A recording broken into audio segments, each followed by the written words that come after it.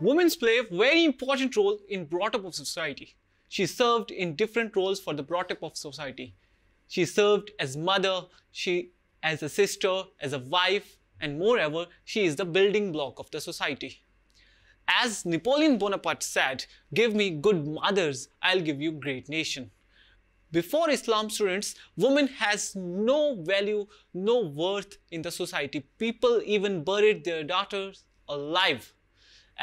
Or we can say, with the advent of Prophet Muhammad sallallahu alaihi wasallam, or with the advent of Islam, people became aware about the importance of women in society, or we can say the importance of women in the process of developing of a society.